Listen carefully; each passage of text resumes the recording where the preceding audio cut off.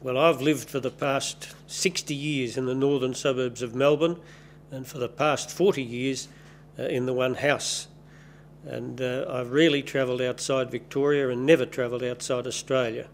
I'm a homegrown product. I write fiction, mostly fiction, sometimes essays.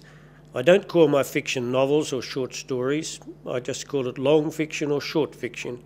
My best known book of fiction is probably The Plains, which has been published in several editions in Australia and in the United States and Sweden.